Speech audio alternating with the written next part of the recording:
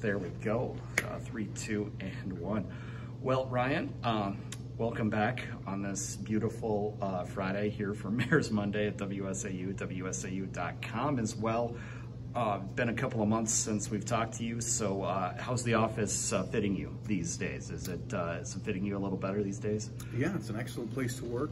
I enjoy it so far, and I'm excited to see what the future holds. Yeah, and obviously for a lot of you in this area, the future holds a lot of PFAS discussion. I'm sure you've probably had discussions with Mayor Katie. She says her life is nothing but water these days, and a couple of your contemporaries as well. So where are we at on the PFAS discussions here in Rothschild? Because obviously you're a municipality that's founded as well. Right. Yeah, so currently the Village of Rothschild is still working through the development stages. So what that means for Rothschild is working through the design phase. Roughly, I would say about 3 months ago, the Village of Rothschild Water Commission approved the Village of Rothschild to spend $300,000 on the plan, the initial design plan with Becker Hoppy. So far, we're working through those processes right now. And actually, just as of last week, we're working with the state of Wisconsin seeking out grants to help cost share and offset the cost, because it is going to be a potentially large expense on our behalf, right. But certainly one that's well warranted. So yes, we're working through those design hiccups and kind of stages right now, and then going forward, the plan is to still, in the next 2 to 3 years, have that facility up and running. And this is a unique situation as well, because we're talking about a facility that's specially designed solely for the purpose of removing PFAS. So this would essentially be an addition to your current water treatment facility. That is correct. This facility would be a standalone facility in addition to what we currently have. And this facility actually is being built out in 2 phases. The first phase is going to handle the PFAS filtering, so through potentially the reverse osmosis system, and the second one is building it out for our chloride levels. In the Village of Rothschild, our chloride levels are a little higher than the average, so we're building this facility to actually handle both. Mm-hmm.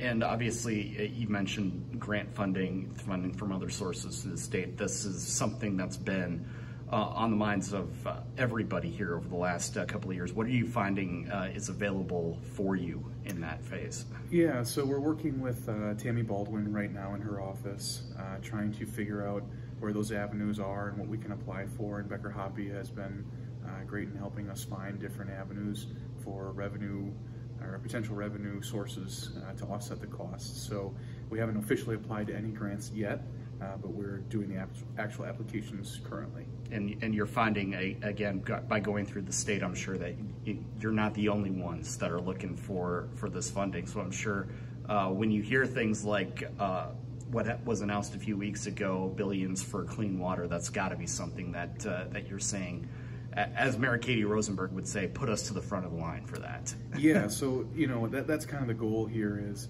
trying to create a facility that, number one, stands out in a positive realm, to showcase how the water treatment here for the Village of Rothschild, and certainly potentially beyond, and servicing potentially other communities that may hook up to it. But that is what's on our forefront, is making sure that water is something that the residents enjoy, something that's healthy for them. And really what that means, going through the grant process, is trying to find the avenues and the resources that can help offset those costs, but do so in a mindful way, so that yes, we can stand out in a different realm. So offering the chloride levels and taking kind of care of 2 different items with one approach is kind of what we're hoping to see and hoping to strive forward with. Absolutely. And then of course, residents that are hearing this want to know as well what this is going to do impacting their pocketbooks, but it sounds like you're still maybe 2 or 3 years away from knowing exactly what that's going to do. Correct. Yes, there has been preliminary projections, but really no solidified numbers will likely be out until our design is complete.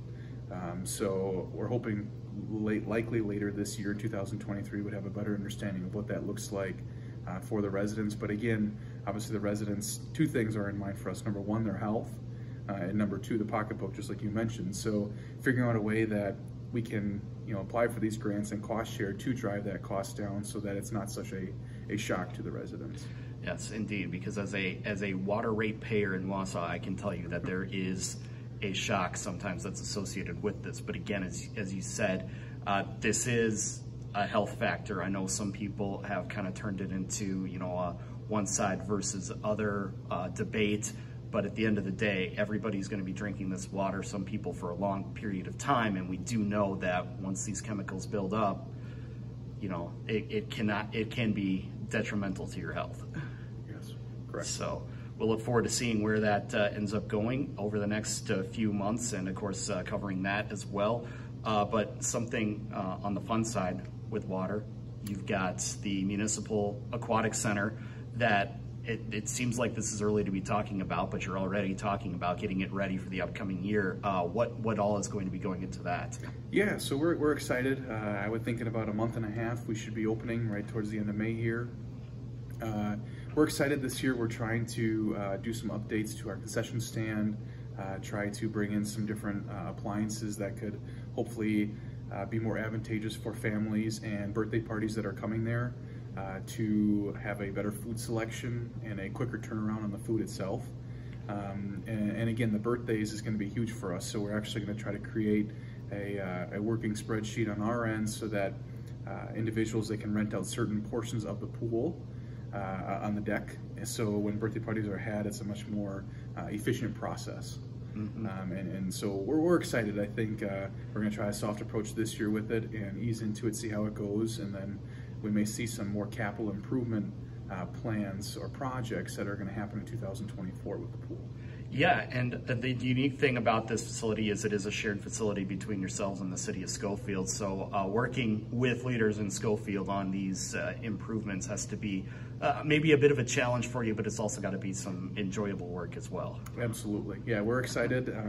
I would encourage everybody to come on out, and I think by certainly the middle of June, you'll definitely see some changes there and beyond. So we're excited, and we're happy to have everybody there. Yeah, so any new water fixtures or water toys or things like that going to be on the horizon as well? Yeah, this year they are adding one new water feature. It's kind of a long tubular water feature that stands maybe 8-10 feet in the air, and it will shoot water out in different kind of directions. So that has been ordered, and it's actually being shipped currently. Any Amazon one-day rush, two-day rush on that? No, sure? Unfortunately not. You're sure? No free shipping with Prime on something like that? No, a little too big. A little too big, okay. So yeah, I always like to throw that in when we're talking about shipping things, Sure.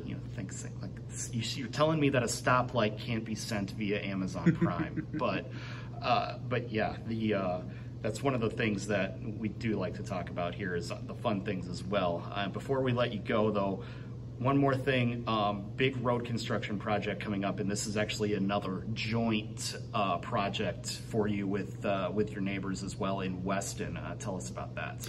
Yeah, so the Village of Weston, the Village of Rothschild are doing a joint project at the intersection of Weston Avenue and Alderson. What that's going to look like is right now it's scheduled to be a 2024 project. Likely the summer into the fall of 2024, so we're just over a year out yet. But it is going to be a large project, but one that needs some necessary upgrades to the area. Right now the project is asking for a proposal to have a mini roundabout there. So instead of the current four-way intersection, this would be a mini roundabout that would offer hopefully a higher level of efficiency in traffic, especially at peak times, safer for school and things of that sort.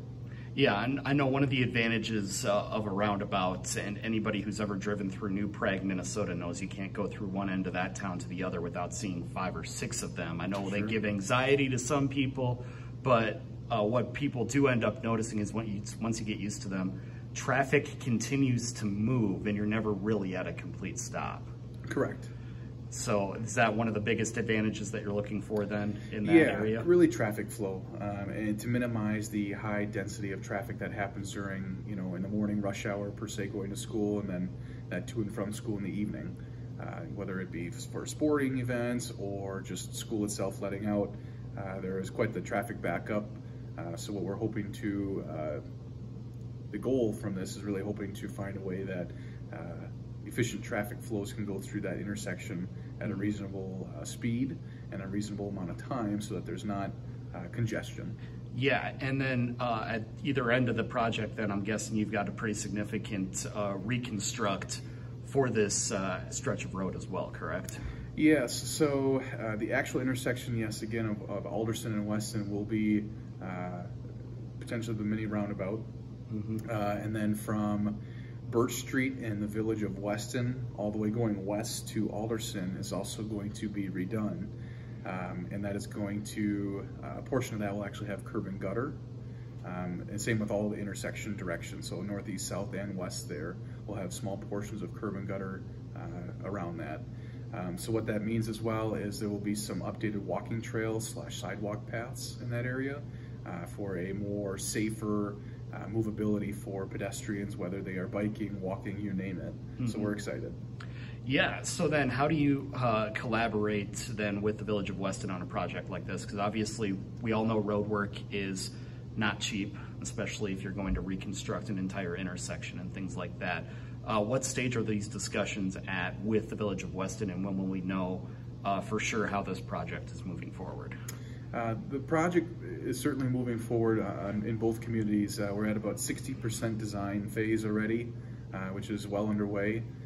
So what that means for the Village of Weston and the Village of Rothschild is currently making sure that all the kind of fine tuning of details for the 4 homes that are impacted by this, or I should say 3 homes in 1 field that are impacted by this intersection, figuring out land acquisition and those sorts of things is kind of the next phase here. Also, you know, what the community has to remember is this is a project that was kind of pushed forward from the state of Wisconsin as well. So there are some state funds that are being offered. Just over $733,000 are being shared between the Village of Weston and the Village of Rothschild to complete this project. So we're excited to work with the Village of Weston and make it work. And then as far as, you know, working and collaborating with your other leaders in the community, how are you finding that that works? Because obviously you being new to the position, that's got to be kind of an advantage for you as well. Yeah, and you know, the municipal leaders, whether city, town, or village in this area, even county, I've had the pleasure of meeting all of them, and they've all been wonderful to work with so far. They're very, they've welcomed me with open arms, so I'm very appreciative of that. And a lot of them definitely have experience in areas that, you know, I have not had in the past because I came from county government. So yeah, it's been an excellent experience so far, and I'm excited to keep moving forward with them. And lastly, you yourself, what side of the roundabout debate are you on? Are they good or are they bad and they need to die off? You know, roundabouts certainly offer a unique asset to a village, or really to a city, or really anywhere. We're excited to potentially have this intersection flow better. That's what our engineers are going towards, and that's kind of what the Village of Weston, I know ourselves, are hoping to have. So I think if it comes down to the traffic-wise and that easeability for our residents, the Village of Weston residents, and beyond that use this area, that's where we're excited to offer that help.